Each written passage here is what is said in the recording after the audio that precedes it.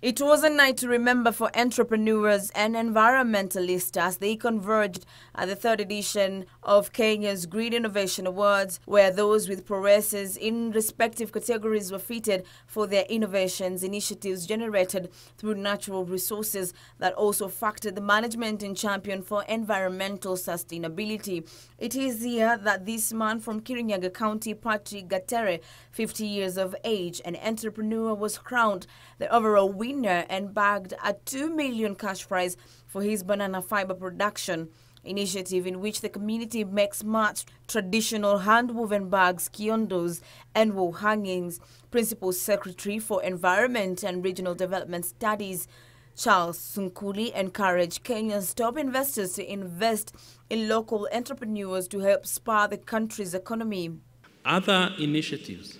that will go a long way towards advancing Kenya's INDC projections include recent funding support from African Development Bank and whose proposed project focuses on building the capacity of the resource mobilization committees